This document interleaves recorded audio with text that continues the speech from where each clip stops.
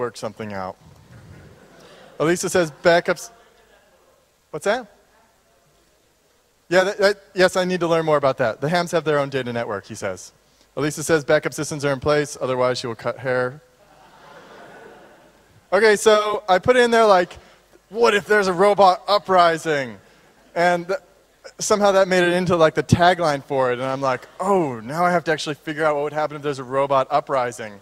And like, you know, what if like we have like a Terminator type situation, or like, what was AI, or what was that movie with the kind of like white robots that went after Will Smith? iRobot. No! What if that happens? Of course, then you have to befriend the old robots and make them, yeah. We'll probably be the robots. I think actually in doing research for this, there's so much insanely cool stuff about cybernetics out there. And personally, I want like a little display readout, or just colors. I'd be happy with 3 embedded LEDs that basically like, say like you've had too much sugar, you're gonna get diabetes. Red, red, red. Yeah, let's get on that.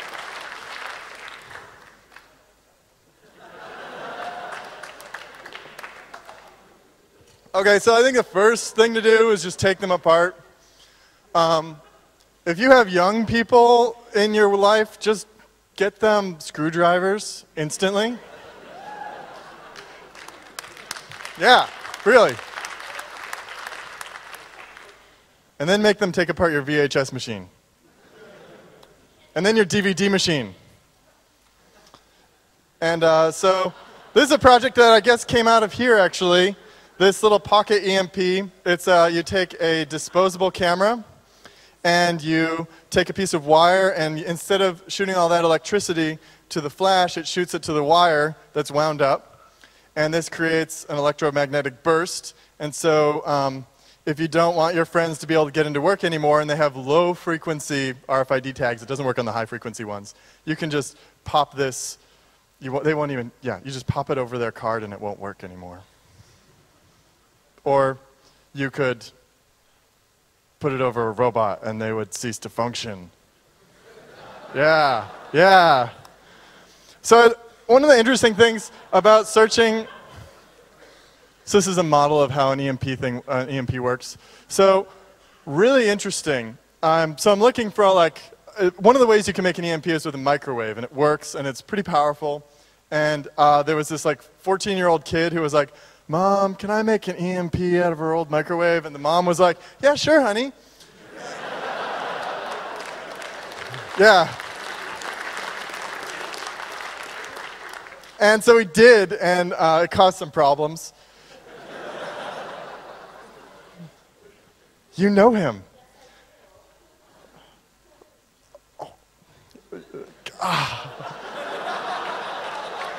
Okay, that's so cool. So, in doing this research, I realized one of the things that you see a lot of is that a lot of what comes up are all these technical specifications for military use.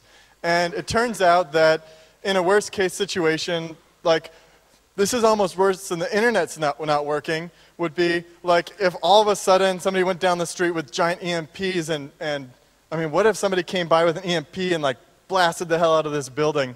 That would suck. So we need Faraday cages.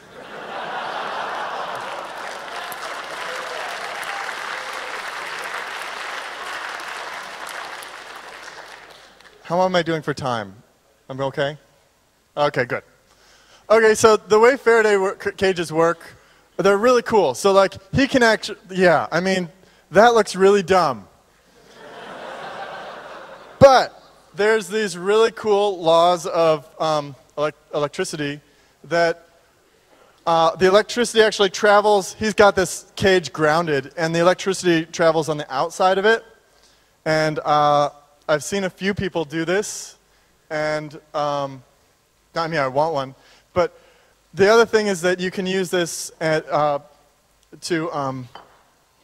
like safeguard your stuff. So on my list of things to do is to actually get one of my hard drives and use that as an actual, like, okay, this is the stuff that I really need in the apocalypse hard drive, and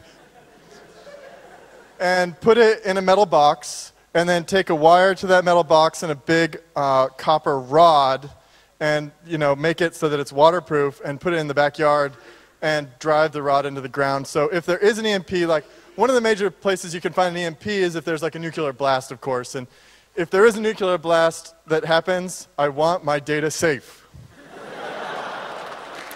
Yeah.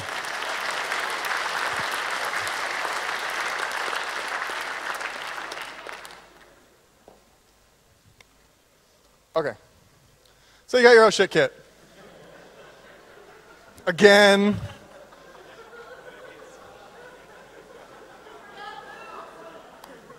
Okay, so I feel like that was more I wanted to say about Faraday cages, except they're really cool. So you can just research that if you like. So things I want to make but really don't know how.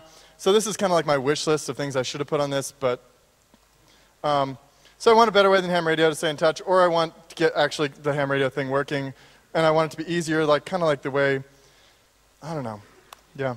I really, so night vision, totally possible. I guess you can just use a flashlight, but it's not green. I guess you could have a green flashlight, but yeah. So social engineering skills, I've heard, I got a recommendation to read this Pretext book, which is a CIA book. I just actually need more practice. So if you can think of something else that I should make before or after the end of the world, let me know. And yeah. Thank you very much.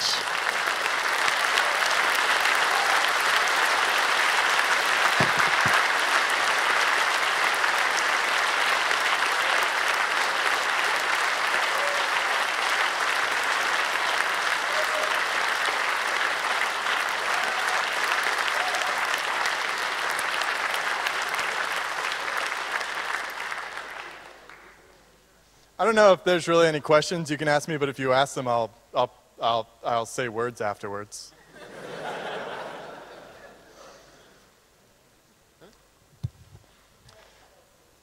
Oh, yes.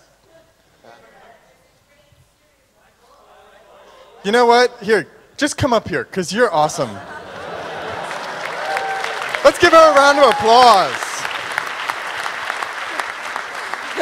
So there's actually a great series of books that were published by great series of books published by a school just outside of the Appalachian Mountains in the U.S. called the Foxfire books.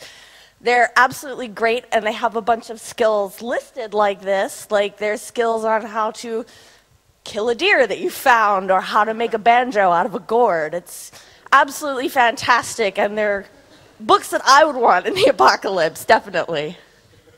What's your name? I'm Mariah. Mariah. God. Thank you.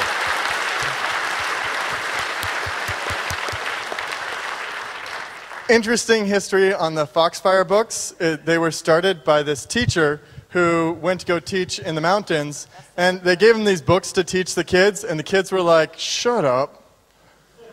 And so he's like, oh, let's do something relevant. Go ask your parents what's cool and what they did that is going away. And they actually made 6 giant books that document